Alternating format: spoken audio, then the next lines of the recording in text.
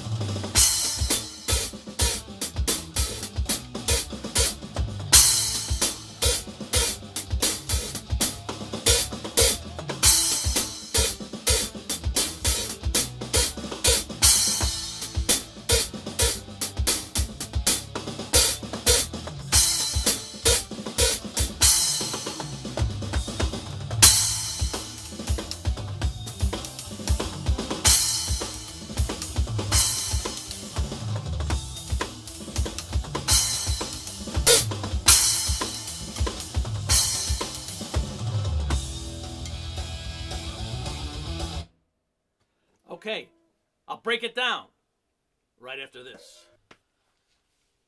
Okay, Dave's Gone Skiing in 4.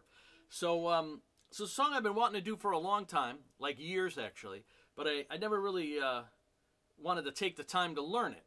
I guess I got a little bit of ADHD, and I just never had the patience to sit down and kind of learn it. I looked into it a little. I knew it was in 9/8. It had some weird kind of turnarounds. It's just unlike my playing, so it was going to be a difficult learn for me. But I figured, what the heck? I'm not doing anything else, right? So I have this new thing for 2021 where I'm going to go and learn all the songs that over the years I never wanted to take the time to learn because they would take a little bit of time. And, you know, if I can't learn a song in a day, I'm moving on to the next one pretty much, which is not the right attitude. But anyway, so Dave's Gone Skiing's always been a fun song and a tough one for me. So it's in 9/8. I find a chart online just to kind of look at it and see what's going on, and it's written in 9/8, but the writing wasn't really good, and it was kind of frustrating, and I don't read 9/8 really good. I don't have a problem with 6 or odd times like 7 or 11 or whatever, but for some reason, 9 has always been a little bit weird for me. So I said, well, I'm going to transcribe it in 4, okay? Since it's in 9, it's compound time, and it kind of matches up, and I could make it work in 4, no problem, and it just visually looks better to me on the page. So that's what I did. I basically took the intro, and I broke it down to 4/4, and it's basically 4 bars of 4/4 with a bar of 2/4 at the end. Or if you think about it in 6/4, it's 3 bars of 6. Okay, and then it repeats, and then it goes into, after that initial intro, it goes into that groove that's in 7/8. And then it goes into this double bass thing, and then the solo, and then it repeats. But the main thing is the intro. That was cool to me. So anyway, I'm going to break that down, and I'll show you on the screen. I'll show you the printout of the 4/4, so you could look at it. I have a feeling that there's a lot of people that maybe struggle with 9/8, but not so much with 4/4. At least the writing of it, and I was looking at it as a chart. I wasn't just trying to memorize it. I was actually, you know, trying to dissect it through the chart. So I just rewrote it in 4 basically, and it was so much easier. You know, I learned it in a couple days of practice. So yeah, I probably practiced about a half hour a day, you know, 3-4 days. Probably end of the week I pretty much had it down, which is always a good way to practice little chunks of difficult stuff, and then you know, you get it slow, and then you break it down, and eventually you get it. So the first measure, and one thing to remember, when Simon plays this, Simon Phillips, he does a lot of improv. If you watch him play it live, plays it very different, but he does hit the accents for the most part. But he plays a lot of double bass, and that's the cool part of it. You kind of make it your own as you're playing it. Tempo's at 114 on the song, so certainly you don't want to start it at 114. You're going to play it slower than that. But the main thing are the accents with the open hi-hat, right? To work around that, there's a lot of ghost notes and things like that. So here it is, basically in 4, okay? So it's 1 E and a 2 and first 2 beats. 1 E and a 2 and then there's 3 notes on the snare. I've seen people play this different ways. Sometimes they just play 2. I just take my hand off and play all 3 on the snare, but you can do it differently. Emmanuel Capolet, or Capoletti, however she says her name, she plays it different. She has a video. She doesn't break it down, but she plays it different. She plays it with just the 2 strokes, which sounds okay too, but I like the extra snare note in there. So anyway, 1 E and a 2 and a 3 E and a 4 E and a 1. That's basically the first part. So again, 1 E and a 2 and a 3 E and a 4 E and a 1. Okay? Not sure what that noise was. Electric drums, a little funny sometimes. Okay, that's the first measure. Okay, second measure. 1 and a 2 E and a 3. 1 and a 2 E and 3 and a 4 E and a. Okay? So I'll do it again. I'll start from the beginning. So 1 E and a 2 and a 3 E and a 4 E and a 1. 3 E and a 4 E and a. Okay? So the whole line again. 1, 2, 3, 4. That's a little fast for teaching. 1, 2, 3, 4.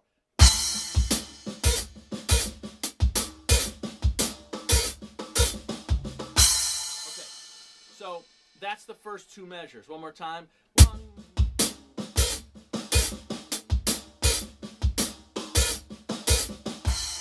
Okay. And again, you could do that different. Sometimes I pull my hand off the snare drum. I kind of play it differently.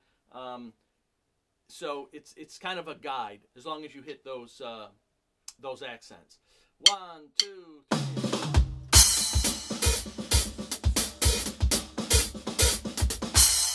So that's the first 2 measures. You could look at it there. Then the third measure starts off with kind of this hi-hat double stroke with the bass drum, and then the accent on the cymbal. One of the few times that he does that, and he doesn't do it on the hi-hat, but he does it a lot more again when he loops it. So 1 E and a, right? 1 E and a 2 and a 3 and a 4 E and a.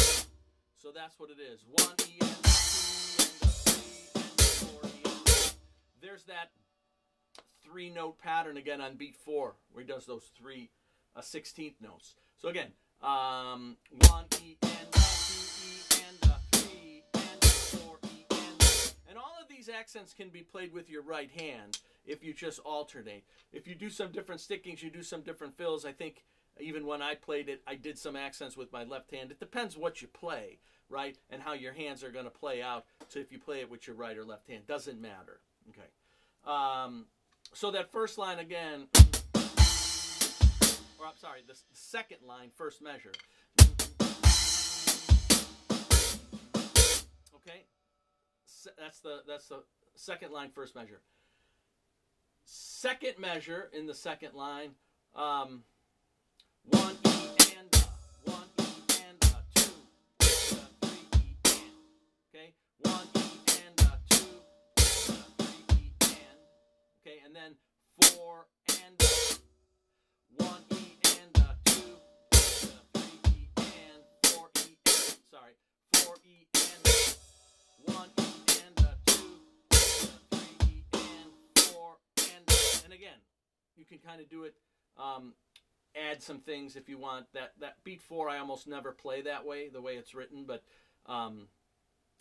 you know, you can kind of fill it in if you want. So the whole second line, 1 E.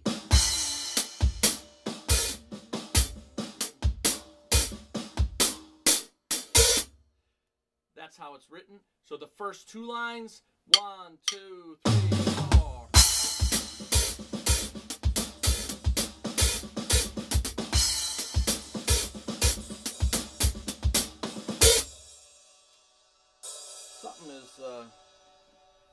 Something is making a bunch of noise for some reason. There's a hi-hat somewhere. I don't know where it is, but it's the ghost of the hi-hat. Anyway, see if I move these out of the way here.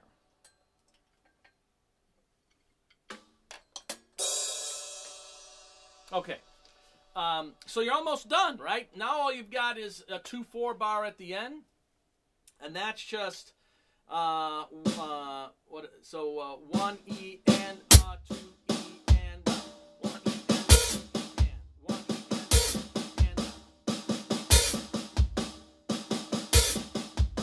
okay, and that's it. That's Dave's Gone Skiing in 4. Now nothing's changed. It's the exact same song. You heard me play it, even though I'm sure that it's written in 9 all the time. Maybe not. Maybe Simon thought of it in 4. I don't know. Maybe he thought of it in 6/4.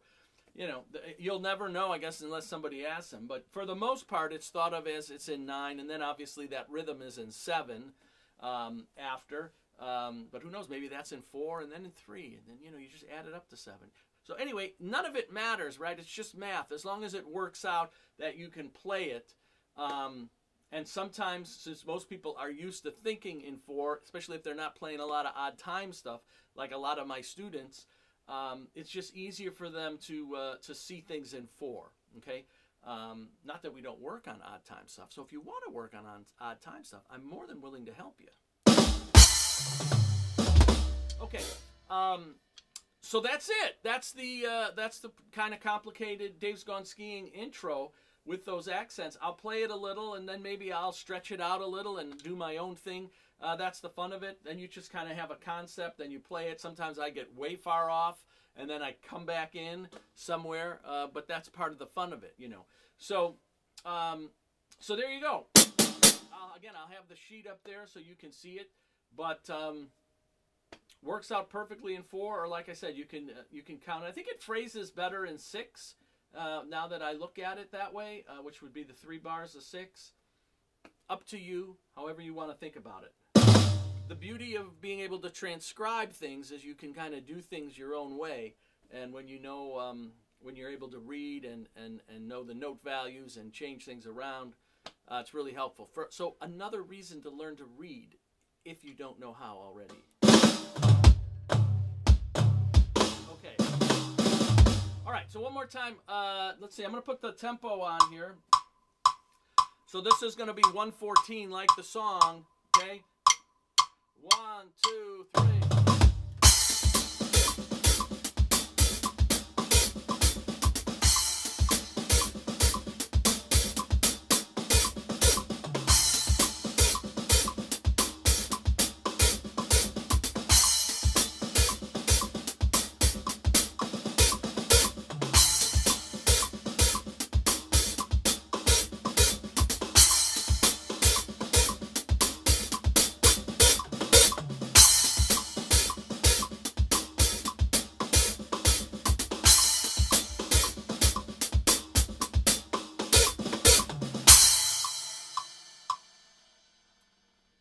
There you go. So have fun with it. Let's see. I tried to play it on the ride once just for fun or whatever. Once you get used to doing the hi-hat, it's kind of hard. But you could stretch out a little, do your own thing. Like I said, you could watch some live versions of how Toto does it with Simon, and it's all over the map. I mean, they do it a lot of different ways. Intros, they mix it with other songs. He does a lot of double bass stuff even in this part sometimes, so you can have a lot of fun with it. I haven't done that much, but you get the melody in your head, you can kind of mess around. Let's see, I'll probably screw it up, but that's part of the fun too.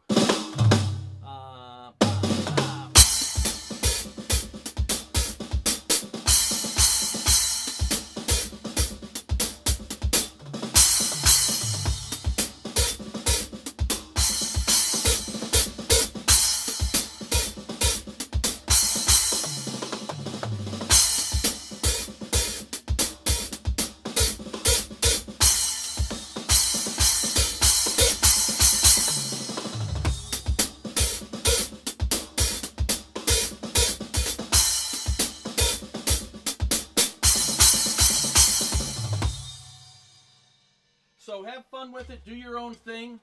You kind of memorize the melody, and then you kind of take it to where you want to go. So you're always kind of looping that anyway and coming back around. And make it kind of a 4-bar phrase with a half a measure at the end, but 2 beats. Or if you think about it in 6, just the 3 measures. So there it is. Dave's Gone Skiing, broken down. Not in 9, but in 4, which is a lot easier, I think, for many students to think about. So have fun, practice it. Great song. After that, there's a part in 7/8. Super easy. That's not a big deal. Then there's a double bass thing that he does. Also very easy. The hardest part of the song is this intro. And other than that, he's got some really nice fills that lead into the 7/8 part that come out of some of the solo parts. That could be a whole nother lesson sometime. Some really nice fills. Maybe we'll do that, just the fill parts, because there's some really, Simon always has great fills. But so anyway, there you go. Have fun with it. Doing another one, a Vinnie Colaiuta one. That'll be coming up. An old Tom Scott song. I've always loved it. Always wanted to break it down. That one is in 6/8 or 6/4, however you want to think about it. I think that one's called Get a Grip. There's a middle section. Super cool. Always wanted to learn it. So I'm going to do that one next. Vinny's got some so cool. Again, a lot of open hi-hat stuff. Really tasty stuff. Really just super, super cool. So that one's coming up. And then I'm doing another thing. Probably the next one, a surprise. One of my favorite things I've ever learned. So I'm going to do that one for the students.